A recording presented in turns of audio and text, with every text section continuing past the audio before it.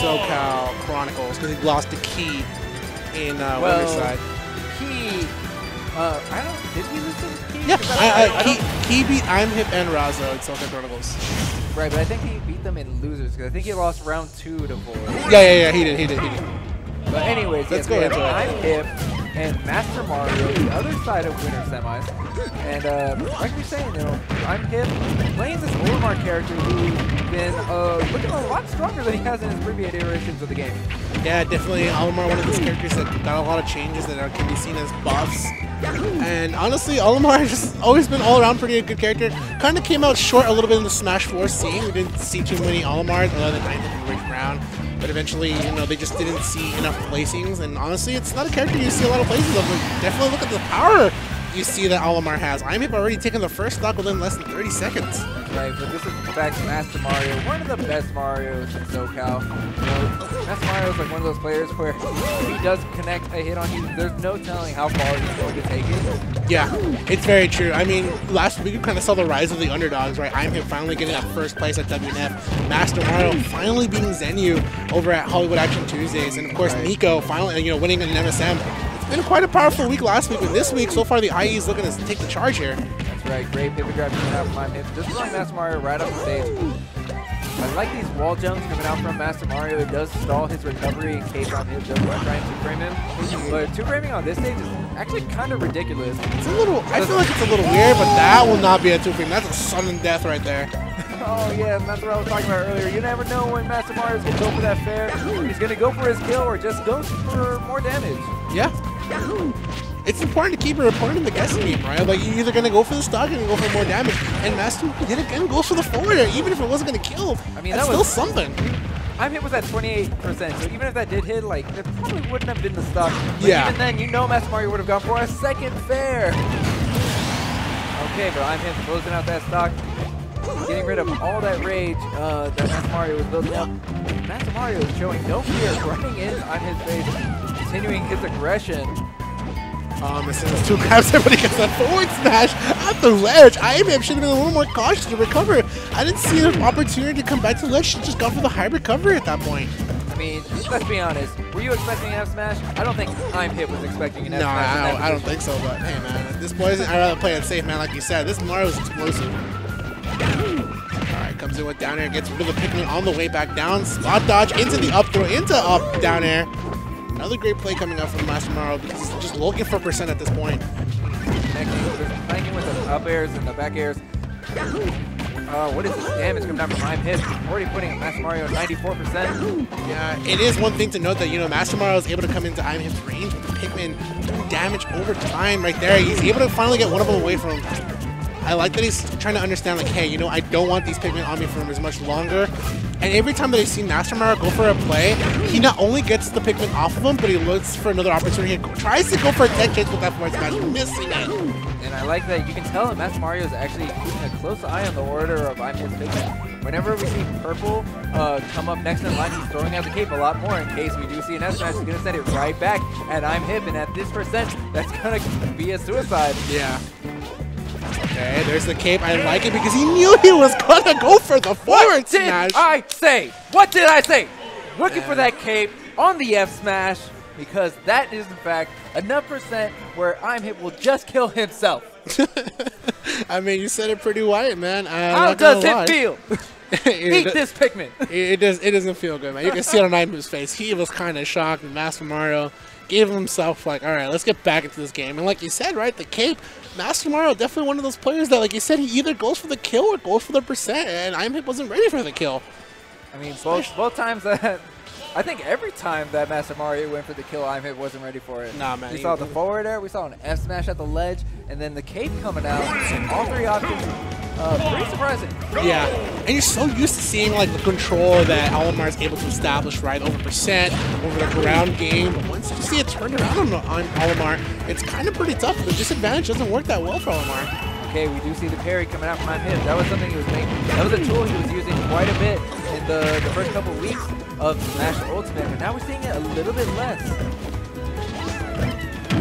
Alright, back air. I like it. Immediately just trying to go for the forward air yet again. MastaMario trying to send ImHip a message here. This is my area. This is towards the Long Beach area. trying to make a dominant choice here for my region. Sometimes you just gotta remind them, like, hey, I will throw out this crazy option. You gotta respect that. If you don't, you know, you're gonna get caught. Alright. And again, though, MastaMario coming in with the cape. ImHip, I kind of like that he's a little bit spacing himself just a little bit more. That was not going to work out well for MastaMario there. ImHip taking the stock and the lead here. No lie, I saw the fire come out and then, like, the death sparks happened. I wasn't sure who got I'm not going to lie, I'm with you on that one because I thought it was Mario at that point. Like, if that F smash for Mario came out that fast, I would have been in shambles. But it was not, in fact, MastaMario. It was ImHip cleaning out that stock. Now another parry coming out from ImHip. Trying to whistle through the down air, but you can't whistle that long, Olimar. Okay, the damage and assault continue from ImHip. Like you said, right? Using those wall jumps, mixing up his recovery, stalling himself just enough, but that forward smash not going to be enough for stall MastaMario. ImHip in the lead in game 2. I feel like we're seeing a different MastaMario. Like ImHip, you notice he took a couple seconds, analyzed game 1, and now we see that whenever MastaMario starts to get within a certain distance of ImHip, he's not afraid to swing. Doesn't matter if they're percent. Just keeping in mind those crazy situations. Even right there, dropping down with fair, even if there was a pivot. Pivot grab into down throw. I'm kind of playing the spacing in here. I like I was going for another grab there, but unable to get it because that fireball was coming into play. All right, back throw. ImHip tossing the pivot for a solid measure. And even though MastaMario is going to try to make the recovery, he took percent and that up smash. ImHip taking game 2.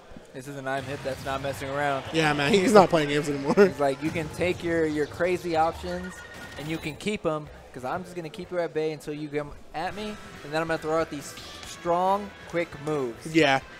ImHip making more of a spacing game in game 2. That's kind of something we didn't see much in game 1. But now, of course, the score is now 1-1. One player will get the set point, and it will be from behind. This is a pretty crucial game here because this either determines the next possible victory or the possible comeback for the other player, depending on how it works out. That's right. More importantly, it's going to determine who's going to have access to their counter picks. Yeah. Kind of been pretty prominent in this game now, especially with stage choice. And what? MastaMario missing the angle forward smash, and ImHip going to take it to town with this percent. Reading the air dodge, man. I'm sorry, was that Olimar? Because that was looking like Cloud. That was looking like Zero. That was looking like any other Smash 4 character that could just chain up air. Yeah, man. Put him in the sky, put him in the coffin at the same time. And you know what's worse? Is that the entire time he was getting juggled, MastaMario had the white Pikmin on him, which is just even adding on some extra damage. Yeah, speaking of extra damage, that damage is going to convert to a stock. ImHip an impressive lead yet again. MastaMario trying to make a statement here for his region, but ImHip making a statement for his own region as well. That's right. ImHip, of course, being such a strong player at these locals. All right, down smash connecting. I like that. Recovering low to the ledge. Not giving MastaMario an opportunity to really do a rising fair or even keep a juggle. Yeah, there's that generator from MastaMario. Not going to get the kill against ImHip. He's got 29% to himself. Tries to get the grab there, but misses it coming back with the down air. He's got to be careful, though. He's playing a little bit aggressive here. And like I said, he's going to fall into ImHip, who controls the stage at this point when he's coming out with these aerials. You can see that he's spacing himself really well around MastaMario. Like that, he knows he's going to come in with the fireball and look for a possible follow-up. But if he spaces himself, he doesn't have much to worry. Yeah, that's right. ImHip is doing a Oh, good out job. of fuel? No. No, he was stalling out at the bottom just in case he was seeing if MastaMario was going to try and drop down with a fair or some type of aggressive option. He was able to make it back, but then MastaMario able to pick up that stock. But wow, 124%. And with the amount of kill power that ImHip has at the moment, you know it's got to be scary. Yeah, Right there. Whistle through the up tilt, clank with up smash, and then guess what? Another up smash. I mean, you said it pretty well, man. This is pretty much the pretty terrible trade from MastaMario. It all came down to the whistle. Like I said, this aggressive options are not working as well. They're getting percent, but ImHip still with a stock lead. MastaMario needs to tone it down. He does have ImHip at a possible percent. Was able to get that forward smash. Finally, MastaMario narrowing it down to even stocks, only about 29% to his name. Let's see what he can do here. That S smash is looking sillier every time I see it. It's just Okay, someone gets erased. Okay, up throw into down air, which seems to be the new bread and butter for Mario. Now that they've lost their up tilt string to these lower percents. Yeah. Okay, see, ImHip did not space himself there, but ImHip has been so keen right there. See, every time MastaMario goes for a fireball, he looks for a follow-up. He looks for a possible shield to come back into the zone. ImHip this time spacing himself around him because he knows what he's looking at. All right, you gotta grab.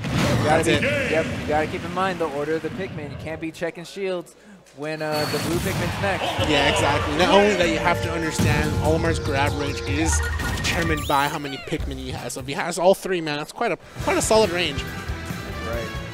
Now, MastaMario kind of need to tone it down, man. I mean, I respect it. I don't know if that's actually what he needs to do. He just, I mean, whenever he's gotten ahead in this game against ImHip, or whenever he brought it back, it's because he's played the wild card. Yeah. We just need more wild card. Wild card MastaMario. I was going to say, maybe the wild card might be the trick, though, but when it comes down to the neutral-based player, like Ryan coming in with fireballs looking for a follow-up, look at that interaction, not able to find a victory. ImHip's the one spacing him out here, not MastaMario, but we'll see how this wild card might be able to play here, because he starts off strong off the stage. Z-Fly, if you know how to make calls, man, this is going to be quite a call. The wild card is definitely the play when it comes to MastaMario. Unfortunately for him, that fair didn't take the stock. I was actually expecting another fair from MastaMario, just to like show how wild he is in fact. Now we're going back to neutral-based interactions. As you can see, like you were saying earlier, ImHip could be the stronger player in neutral. Spacing himself. Oh, I like how he's able to shield this time around the cape. And of course, he has at that point. All right, empty hop, but MastaMario comes in with back air. You know what? With the amount of times that ImHip opted to bring up or low, I want to see MastaMario drop down and throw out a back air, throw out a neutral air. Just give him some type of pressure saying you don't get to recover for free. Okay, and now dropping down and recovering low on his own turn. MastaMario looking for his way in, and ImHip spacing out with back here, trying to bait him in to throw out some type of unsafe option, and then eats an S smash for it. Nice, MastaMario looking to finally get that follow-up going, and that back air will do it, tying it up in stocks 10%. MastaMario, better player this time around, now able to finally, like you said, play the wild card a little more often. See a couple up there connecting into it, wow, but able to whistle through the forward air, or the forward air this time. Wow, nice green grab coming out from MastaMario. Wild card MastaMario. I mean, he's making some pretty crazy plays here. Like I said, though, ImHip's so keen to stop MastaMario from coming in with the fireball follow-up, so he knows how to play around that one. But it's MastaMario's progression as wild card player, right? Like, really going for those things ImHip wouldn't be ready for, like he did game one. And him not able to stop, but spot dodge, well able to stop MastaMario. Oh, and the spike to boot. Even stocks, no lead for MastaMario. That was complete oppression coming out from ImHip. Just putting MastaMario in his place, saying you can be wild as you want, but I'm gonna take this stock for a full ride. Yeah. I mean, everything is sometimes you gotta show him who's boss off the stage, especially down throw. Like it waits for the high option there, doesn't get the forward there though. Both players trying to edge each other out, trying to see who was ready to pull the trigger first. Okay, ImHip moving into center stage here. I like it. You know what I like? That he wasn't even trying to pull out a Pikmin. He was getting a lot of mileage off his one purple, and you know what? He knows that's all he needed. But the rising down air, not enough to take the stock just yet. Ooh, purple just sniped it out. Oh my god! He caped the purple right back, but he's playing with another purple. Now ImHip, what's the after gonna be? Oh my god, the spot dodge. He's just trying to get away, but he's finally able to clutch out the forward smash. ImHip taking it